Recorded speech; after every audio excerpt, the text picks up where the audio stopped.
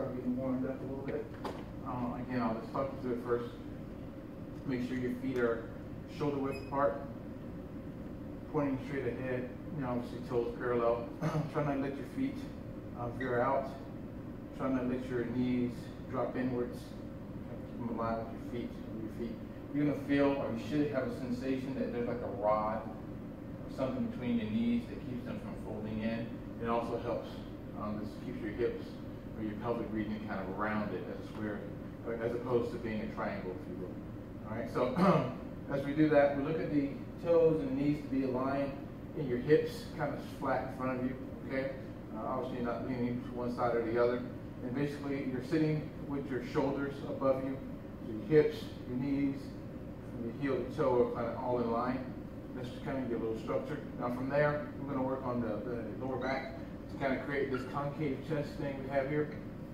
So make an aggressive arc in your lower back. Kind of put your hands in that curve. And then lie your back. Kind of push the hands out so that it flattens so that your hands can just slide right off your back side. You may notice that there's a natural bend in your knees that's created. And that's what you want to kind of maintain. All right, this is kind of like your base or your starting point. Okay, all right. So the little shape that you have is kind of already there because the back is now kind of relaxed, flatten out. We're going to go ahead and hollow the chest a little bit more. We're going to lift the shoulders up, raise them up, let them come forward a little bit. Hands kind of roll off the body, then let them drop. Now you don't want to keep it tight. You want to let them drop and just let them sink down so the hands are just kind of like dropping down to the floor. Okay. So we're going to start slow and we're going to work our way up. We're going to lift the hands up. Drift away from the body. Keep the elbows naturally bent. Draw them in. Push down to your legs. Just let your hands just drop. Okay? And we'll swing a little bit. Now we're going to push up with our legs. Let the hands come with them. So push up. Draw it in. And then let it drop. Okay? Push it up. Draw it in. Let it drop. Okay? Push it up. Let it drop. Keep it going.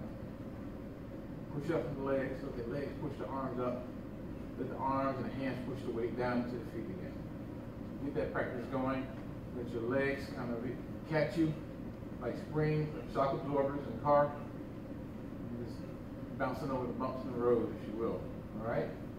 So look at the shape of your arms. Your arms kind of go out. They come in because the elbows relax. All right? And look at my wrists. Wrists are relaxed. Then just let the hands drop. My weight drops with it. I lift up, the whole body lifts, the arms float up, come away from the body, then they come in, and then everything dumps down. Just keep that same rhythm going. Like being on Price is Right. So if you don't bend over. So you want to take that wheel and you want to spin it. And you do that by dropping all your weight down. The whole weight. Keep going. Don't throw your head down, George. Keep your head. There you go. That's it. There you go. Keep going. Really.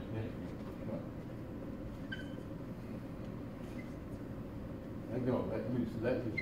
Now push up from the soles of your feet. Push up. Okay. Now do it in a little bit more coordination. And you keep that shape. Let's turn this way a little bit. So I'm going like this. You do that? You bounce like, no.